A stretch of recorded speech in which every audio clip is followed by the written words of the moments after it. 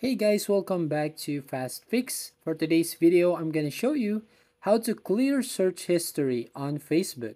So first open up your Facebook app as you can see on your screen. Then tap on the three lines at the top right or your profile picture at the top right.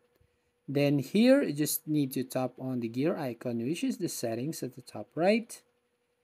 And then here under the settings and privacy, I want you to scroll down until you find your activity.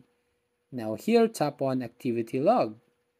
And then here on activity log, scroll down until the bottom and tap on log information. Now right here, if you tap that drop down menu, it will show up the search a history of your searches on Facebook. So tap on manage search. And then right here, actually, you can now see all the pages that you visited or search on Facebook.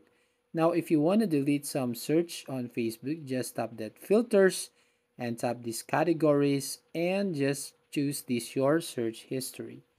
Now, you can also delete this one by one. Just tap these three dots at the right side of that search page or search items on this Facebook, and then you'll find delete and tap again this delete to confirm your action.